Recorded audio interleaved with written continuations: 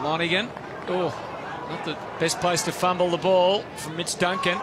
Recovery with the handball. Put Stewart under the pump, but his handball gets them out. Now Menzel, who is a beautiful field kick at his best.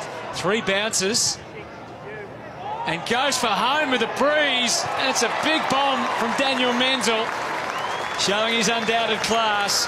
And that's a super goal. And the Cats lead by that 9 points. High ball. Crows have the numbers, trying to protect that area just outside the arc. Kelly to Otten.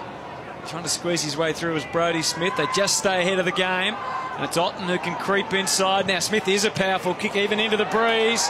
And that's a beautiful strike. It's a goal.